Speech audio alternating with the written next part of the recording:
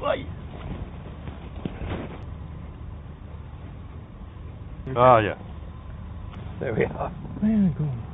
It's a tree coming up from the roots, isn't it? That's right. It's not a genealogical tree. No, the tree of life. Yeah. A tree of life. Oh, I think it looks much better on yours.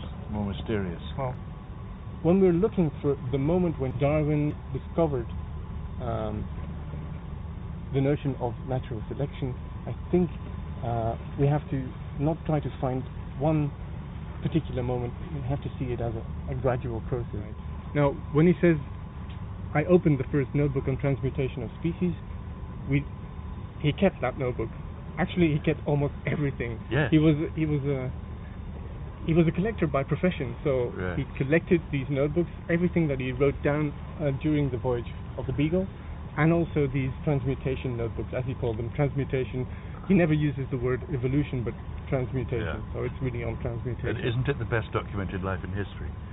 So you've had quite a... I think so. I don't know of anyone who kept so much material. No. Yeah. Now, what he had to do at that moment, I think, is he had to find an answer to two questions. First of all, what was that mechanism?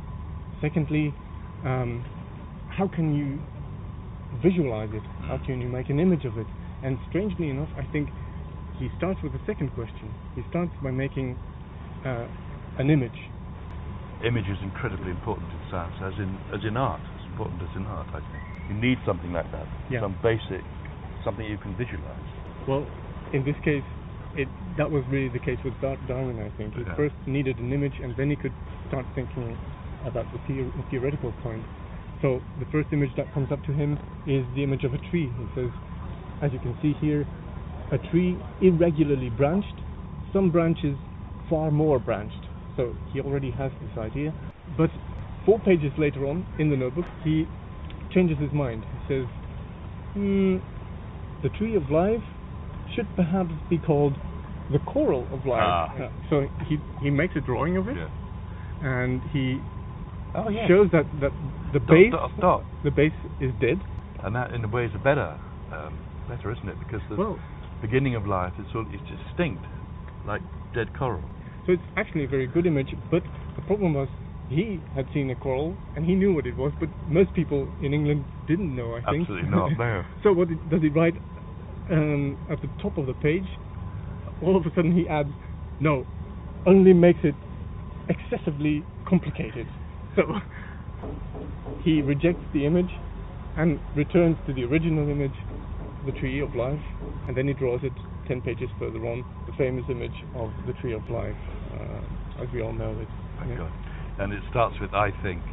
How very, very few of us could start with I think, and then not a mad idea, but one that actually connects with nature. Then, of course, he had the image. He still had to answer the first question, namely, what is this mechanism behind transmutation? In his autobiography, he writes about that very moment. It's when he refers to Malthus. In October 1838, that is 15 months after I had begun my systematic inquiry, I happened to read for amusement Malthus on population, and being well prepared to appreciate the struggle for existence which everywhere goes on from long continued observation of the habits of animals and plants, it at once struck me that under these circumstances favourable variations would tend to be preserved and unfavourable ones to be destroyed. The result of this would be the formation of new species. Here then I had at last got a theory by which to work. If he says, it at once struck me, you would at least expect a few exclamation marks or something, some signs of excitement. Yes. Actually, there are none, not on this page, not on the next page, whereas elsewhere in the notebooks, he adds lots of exclamation marks, even for the most trivial things, even double or even triple exclamation marks, but none here at this very important moment, according to himself. But if you keep reading in the notebook, you see that in the next one, notebook E, he reads or makes notes on a text by John Herschel, also a very important scientist at the time.